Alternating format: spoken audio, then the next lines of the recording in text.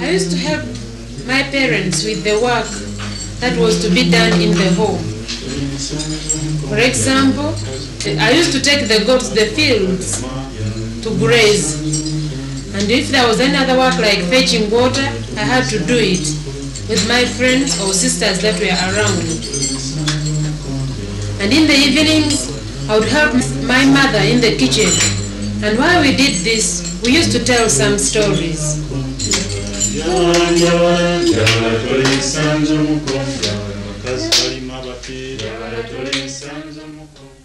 But village life was very good.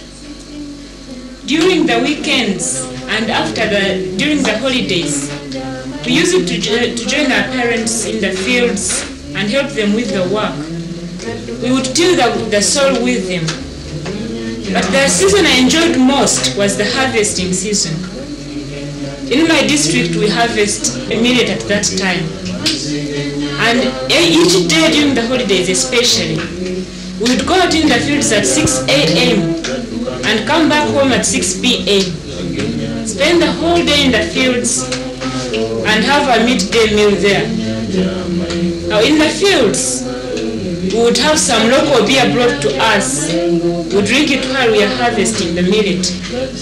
We would sing some songs, but in the evenings, we would go home very tired, but very happy after the day's work.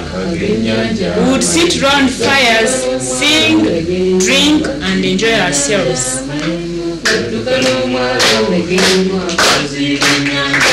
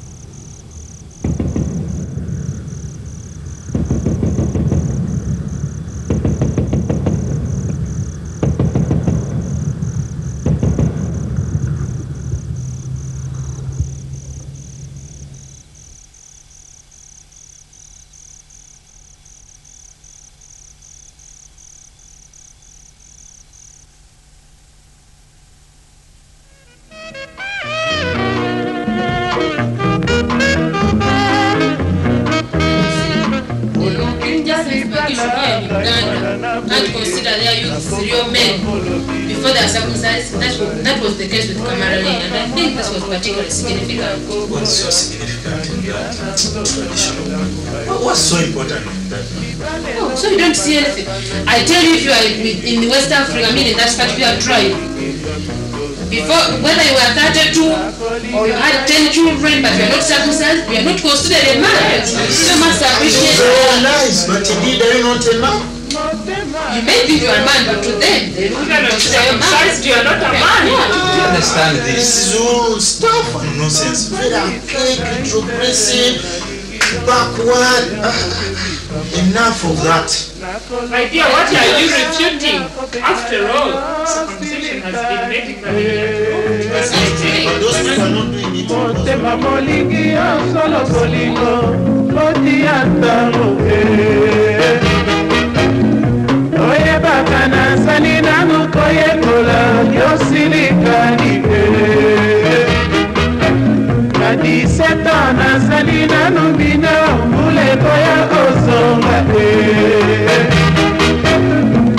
Silika papa kalpena igatayo silika nike Nakoloba na mama yako bengana yo silika nike. When I go home, I'm very warmly welcomed by my parents. They're so excited to see me, and they feel that I'm really back to them.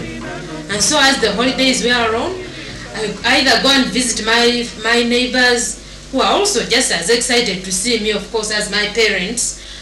And then sometimes when things are really settled, the excitement is over, we go to the fields and pick some coffee with friends and brothers. And then in the evenings, when all the day's work is done, we take a stroll in the evening, very happily together. And when I go back from here, from the college, I sit down outside and think of again, to try and define my position. Where do I belong? In the village or in the towns? And I find that I fit in neither. In the town I feel I'm afraid of the surroundings because I don't know them very much. And so in the village, the superstitions in the village, for example, the traditional values, for example, all are alien to me in much the same way as the ways of the town are alien to me. When I go home, my mother wants me to do any piece of job a woman can do. And I think I'm happy about it. She wants me to learn how to peel matoke, how to dig the ground, and how to keep the house clean, though small it may be. And she says she wants me to be an ideal woman, so that when I have a home of my own, I know how to look after it. But the villagers are quite different. Now, whenever they find my mother and I in the gardens trying to dig, they scold her and say, "You women have no respect for education. How dare you do that? You see her hands are soft, yours are very tough. She looks so delicate, so clean. Remember when she went away, she was very dark. Now she's so light. And you don't expect her to do that kind of job. It's dirty. She's not meant for that." And you see, when I go home, I really become a social misfit because I'm educated. So I sit down again in the evening and think and think. The village looks very terrifying, and so does the town. Yet, nevertheless, I find that the village still drags me. It is still more attractive to me.